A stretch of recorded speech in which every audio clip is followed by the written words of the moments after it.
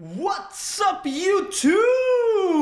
Leo Shang here, host of the ExtremePhillyFishing channel. Today I am bringing you guys a mystery tackle box unboxing.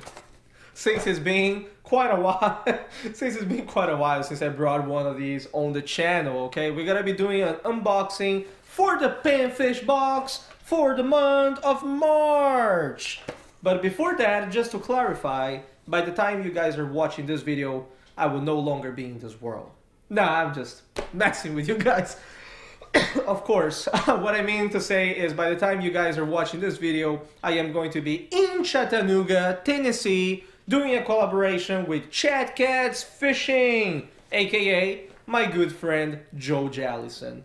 If you guys are not familiar with Chatt Cats Fishing, please, I'm linking the channel on the cards above. I'm leaving a link in the description of the video. Go check it out. He's a really nice guy and he catches amazing fish, in particular catfish around the Chattanooga, Tennessee area. And of course, if you guys want to keep yourselves up to date with ExtremePhillyFishing, right? Please make sure to subscribe. Actually, not subscribe. Make sure to follow me on Instagram, as I will be posting photos of my daily catches per species, right? And also make sure to, I guess, friend me on Snapchat. As always, I'm going to be doing my crazy 10 seconds Snapchats down there in Chattanooga, Tennessee. Alright, I think this is all I had to say. Let's start with this unboxing. As you guys know, all my unboxings on the channel are ad-lib. I have absolutely no idea what is inside this box, okay? And of course, as always, if you guys feel like I really need to do an MTB slam with this box, let me know. I'm gonna leave a poll here above in this video so you guys can actually vote on it. If I get a huge number of yes, you should do it, I may really go out there, you know, and just do it. Okay, let me bang, open it up. I always like the sound effects on this channel, you know, bang, boom, bada bang. Well, never mind. Let me open up the box. You guys can have the first view of what is inside the box for the month of March, okay? We are talking about the Panfish box right here. There you go. So let's see what we got for this month. First and foremost, let me get my little card here, right? What's inside the box. Make sure we got the right box. What we got here? Follow us on Snapchat! Alright, apparently Mr. Tackle Box got a Snapchat now too. Okay.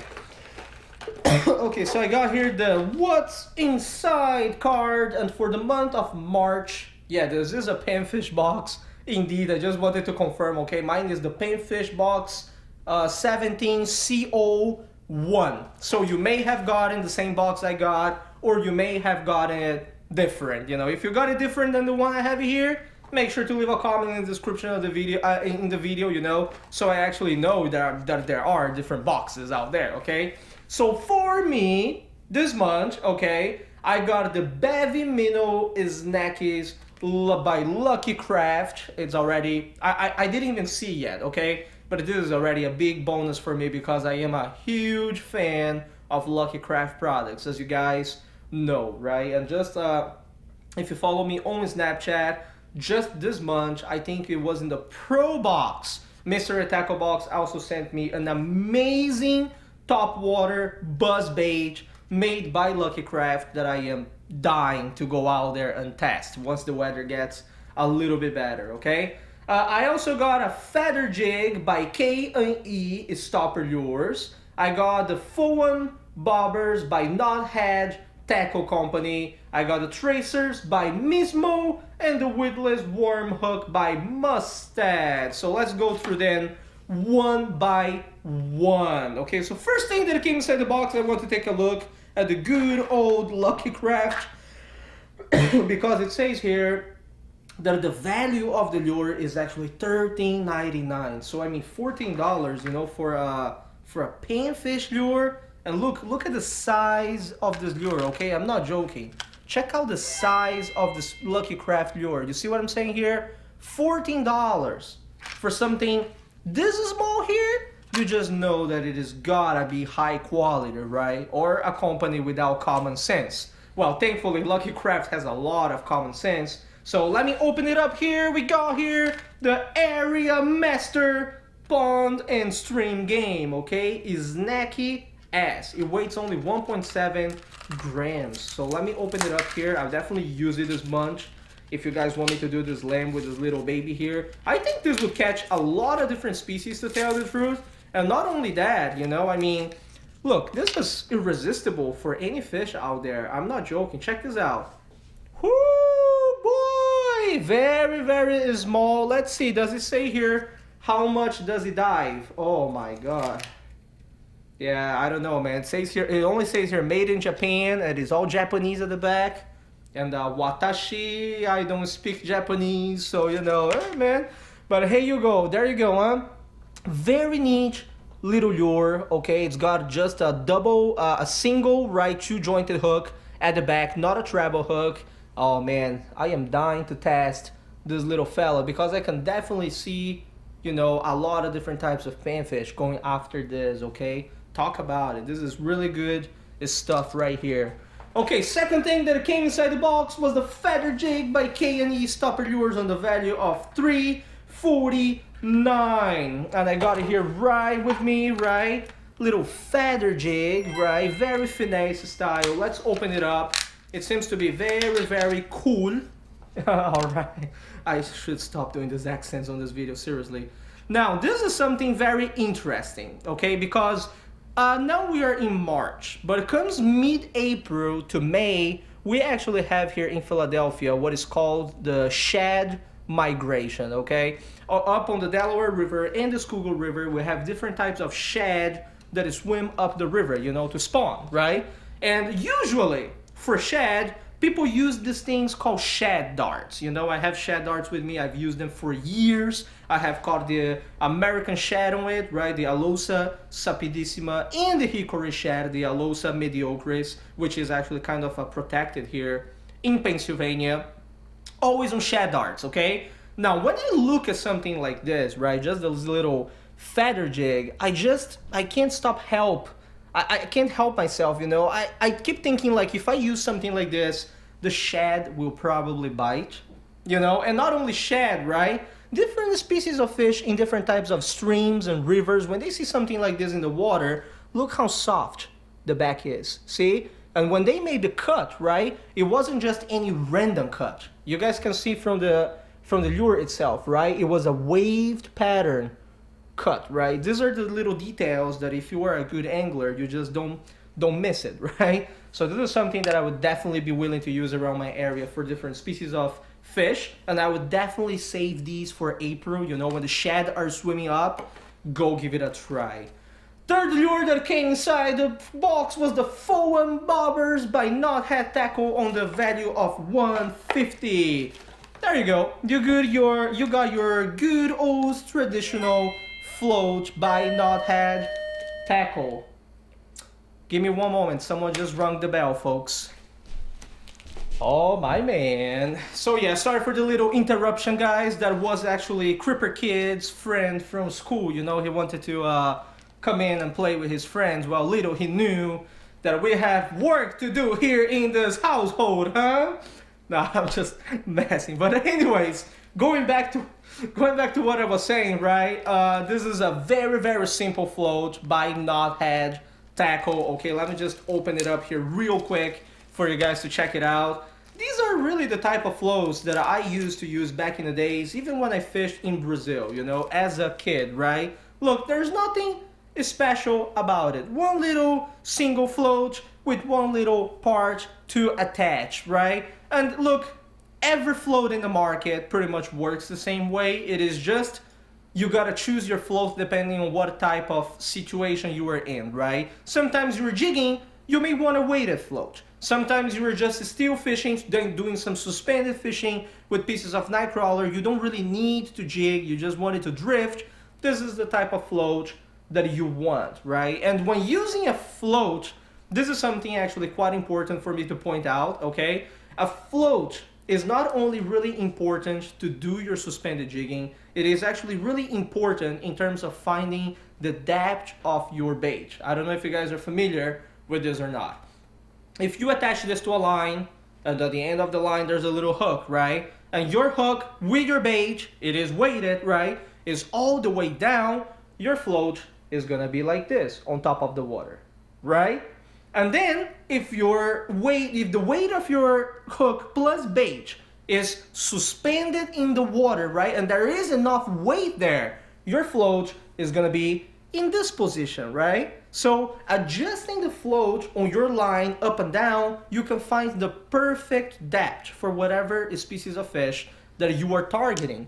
And since I was a kid, back in Brazil, when we were down in Brazil catching pearls, cichlids, right? The Geophagus brasiliensis, or even just the regular tilapias over there, my dad always used to tell me, son, when you do your float on your line, the best position for these species of fish is that your little bait there on your hook is just above the bottom, you know? That's where you want it to be for these type of fishes to bite, right? So back in Brazil, what we would do, we would cast our line out there in shallow areas, right? And then we would adjust the float up and down until the float was in this very specific position.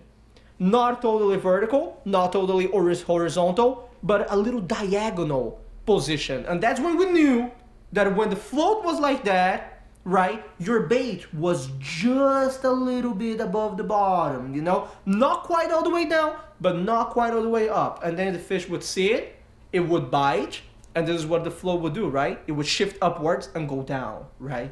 So anyways, this is just a brief 3-minute explanation on how floats work, you know, non-weighted floats. These are the type of floats that I really used to use back in Brazil for my fishing.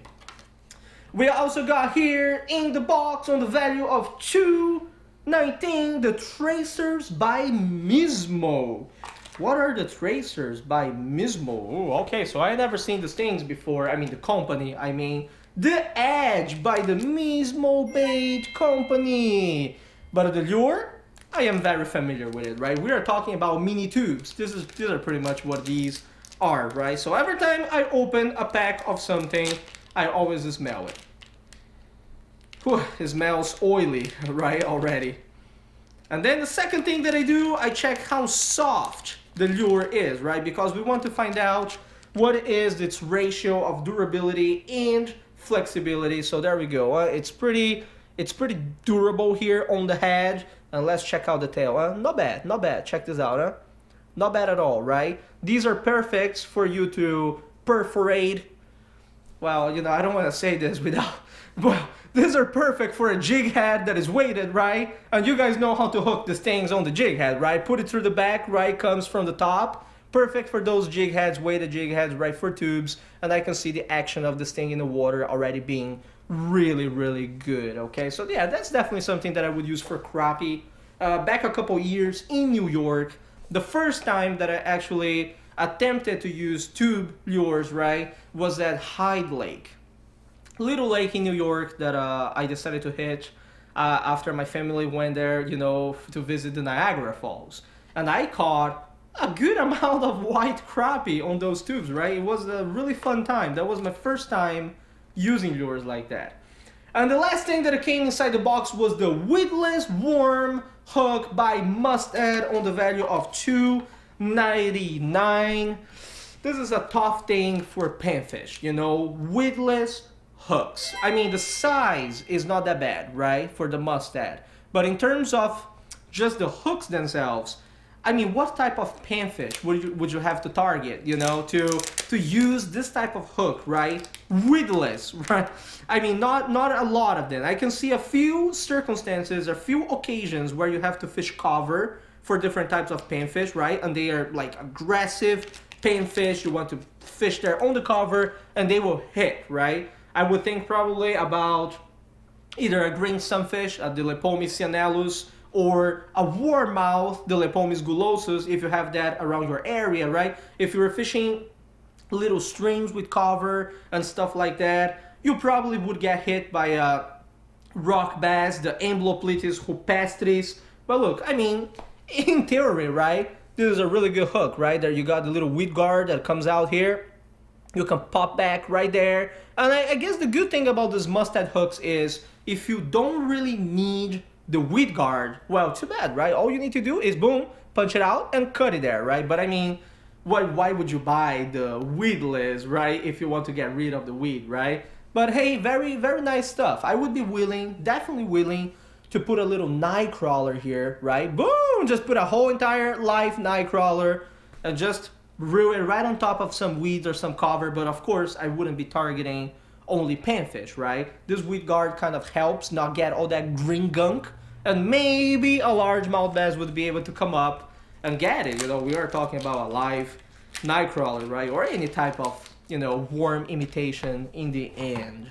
So this is what came inside this month's mystery tackle box. I hope you guys enjoyed this video. I tried my best to add little bits of knowledge here and there so that you guys actually have an idea, you know, of how to use the things that came inside this box, right, for your panfish around your area. If you got the same box as me, I'm pretty sure you got a good idea. If you didn't, well, I'm pretty sure Mystery Tackle Box, somewhere in their website, they teach you how to use these things, okay? Let's see what else came here. We got the little other KVD sticker, another sticker for my collection, and of course we got the little Dibble book, right? Full of information. Let's see if there's any YouTuber in the Dibble of this month. I see the other KVD, I see tips here and there, I see some appeal. Yeah, that's pretty much it.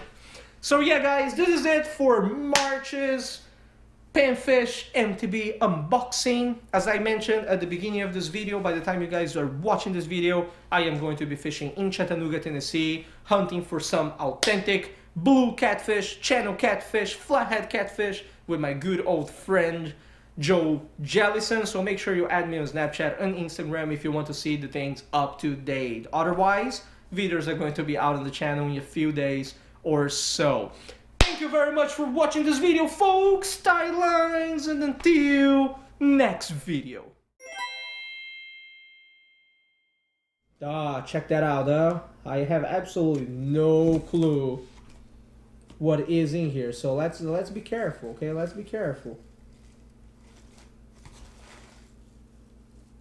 My man, what is this? Okay, so there's nothing there, right?